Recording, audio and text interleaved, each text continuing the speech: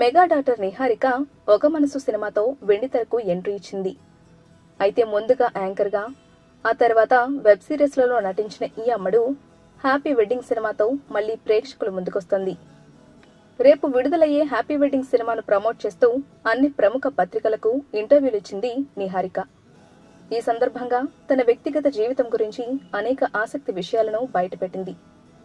తనకు ఇండస్ట్రీలో ఒక 10 సంవత్సరాలు నటించి నెంబర్ 1 అనిపించుకోవాలనే కోరిక లేదని, 3-4 ఏళ్లు మించి తాను సినిమాల్లో నటించను అని, ఆ తర్వాత వెబ్ సిరీస్లు చేసుకుంటాను అని తన భవిష్యత్ ప్రణాళికను బయటపెట్టింది.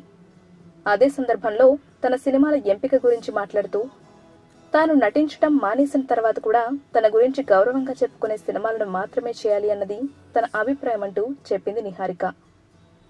తనను కథ నచ్చితే సినిమా చేయి అని సలహా ఇచ్చే తన అన్న ఎన్నిసార్లు తాను అడిగినా తాను నటించే సినిమా కథలు వినడని, ఏదో ఒక కారణంతో తప్పించుకుంటాడు అంటూ తన అన్నపై తీవ్ర అసహనాన్ని వ్యక్తపరిచింది.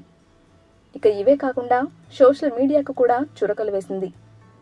తన ఉద్దేశంతో సోషల్ మీడియా అంటే సమయం వృధా చేసే విషయమని, అందువల్ల తను సోషల్ మీడియా గురించి, అందులో వచ్చే వార్తల గురించి పట్టించుకోను అంటుంది ఈ మెగా ప్రిన్సెస్. మెగా కుటుంబం నుంచి రావడంతో తనపై విపరీతమైన ఒత్తిడి పెరిగిపోయి ఏ చిన్న తప్పు చేసినా దానిని జనం భూతద్దంలో చూస్తున్నారని, ఈ నేపథ్యంలో ఒక్కోసారి తన మెగా కుటుంబం బ్యాక్గ్రౌండ్ తనకు మేలు చేస్తుందా హాని చేస్తుందా అని తేల్చుకోలేకపోతున్నాను అంటూ తన కష్టాలను చెప్పుకొచ్చింది ఈ భామ.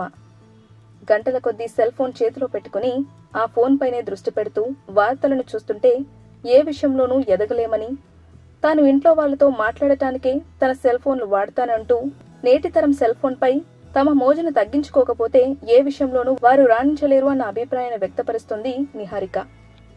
ఈ వీడియో మీకు నచ్చితే లైక్ చేయండి. మీ అభిప్రాయం మాతో పంచుకోవడానికి కామెంట్ చేయండి. అందరికీ రీచ్ అయ్యేలా షేర్ చేయండి. కానీ మా ఛానల్ని సబ్స్క్రైబ్ చేసుకోవడం మాత్రం మర్చిపోకండి.